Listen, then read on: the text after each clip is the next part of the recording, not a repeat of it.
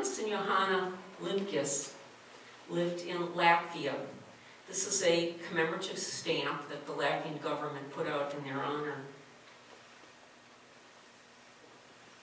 When Germany first occupied Latvia in July 1941, pogroms were quickly carried out by the Latvian anti-Semitic factions. Over 5,000 Jews were beat up and killed, their houses burned, and synagogues vandalized, and 20,000 people were sent to forced labor camps outside of Riga. Things moved along very quickly because there was rising anti-Semitism even before the Second World War in Latvia. So 1 month later, a ghetto was established with 30,000 people.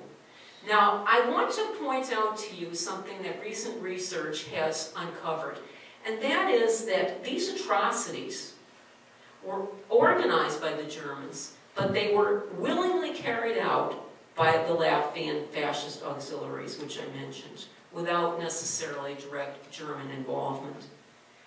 But 7 months later, the worst atrocity occurred. This was the massacre at Rumbala.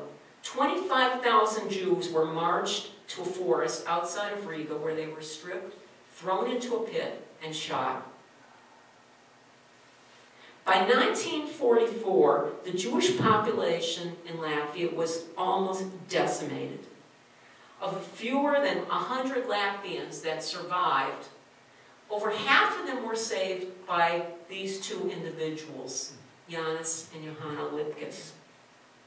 So how did this happen? Well, like Imre Bathorsi, one day Žanis Lipke was walking down the street with his little son, and he saw a man being beat up.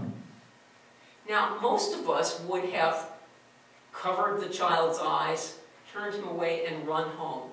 No, Žanis said to the boy, "Look well and never forget this." And at that point, I would say he had an epiphany. He decided, well, what can I do? He was working at that time as a stevedore, and he quit his job to take up a job with a consulting firm that was actually making aircraft parts for the German Air Force.